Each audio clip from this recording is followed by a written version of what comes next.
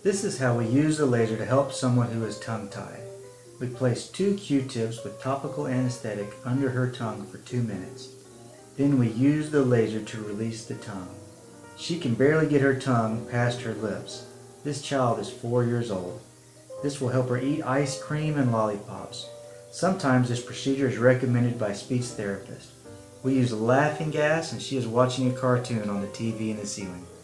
Because there is no shot, when we are done there is no numb tongue. She can eat or drink immediately as long as it's not spicy or salty.